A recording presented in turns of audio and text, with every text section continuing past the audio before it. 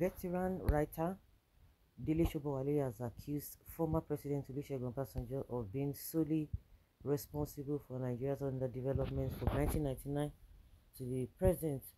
Shobowale claims that instead of fulfilling its promises to the Nigerian people, Obasanjo's administration installed even more incompetent and dishonest successors. Furthermore, Shobowale asserts that Obasanjo's administration set a damaging precedent for corruption in governance, creating a template that subsequent leaders have followed to the detriment of the country. By holding Obasanjo accountable for his actions, Shobowale hopes to highlight the need for leaders to take responsibility for their failures and to work towards a better future for Nigeria.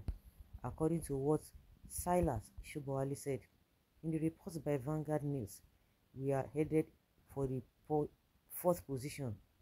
Obasanjo should be held mostly responsible for the underdevelopment of Nigeria from 1999 until now. His administration failed to redeem its promises to Nigerians, and he imposed successors worse than himself in every way imaginable. His administration also established the template for corruption in governance for others. Till today, we still don't know how $13 to $16 billion meant to increase power supply to 10,000 megawatts per day vanished. The results are there for all to see. So what has been happening? Why can't they go after him? Why can't you write a petition to EFCC? One thing that came to mind is that, all these past leaders, I don't know how they feel. I don't know who they want to be blaming, because if you ask Obasanjo now, he will tell you he did well. You ask even Babangida will tell you he did well. Oh, when you ask Gowon, okay, he will tell you, oh, they did fantastically well. Not on top of a Jonathan. If you not even APC themselves know that Buhari failed Nigeria and Nigerians woefully. But now they are talking. If you see as that same Buhari, he will tell you he did heaven and earth. Now Tinubu is doing fine as far as they know. Even with his antecedents, they still believe he's doing fine. Then who is the person that destroyed Nigeria? Because everybody says it's not me, it's not me, not be me, I did this thing well. Then who destroyed Nigeria? We have been saying it. Everybody is aware that the problem we have in this country is leadership. If we have a right leaders, everything will be fine. But we know the leaders that say we had in this country, but none of them will come out and say I'm the one that spoils the country. It's just unfortunate, and we keep on moving around the circles. Keep on moving around the circles. This man called Shobowale is not serious and need psychiatric attention. I'm not with Obasanjo, but it's not. This man is trying to trend in APC. Who does not even know it was Obasanjo that got all creditors to write off Nigeria debts, and the country became debt-free. He built 5 gas-powered electric stations that were completed in Jonathan's time. The present government inherited Buhari regime incompetence, and it's even worse under Tinubu. The only thing OBJ failed to do was to restructure the country, and I believe he later regretted the inaction. I believe OBJ alone. I don't even understand that people are angry because the word came out from a fellow like him. Or you believe he's lying? OBJ is one of Nigeria's worst leader. He is part of why we are where we are. And the worst thing that happened to Nigeria is the existence of Buhari and Tinubu as president of Nigeria. I don't even understand.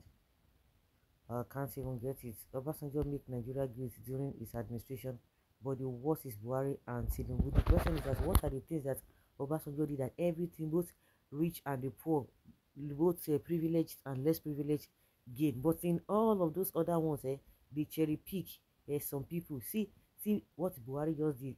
Just give some people peanuts. They will tell you it's the palliative, created a humanitarian resources and all of that. At the end of the day, where are the people? Are people better off? Trade that money. How are people faring today? Are people better off? Nothing. They will tell you consistency projects. They will buy useless things for people.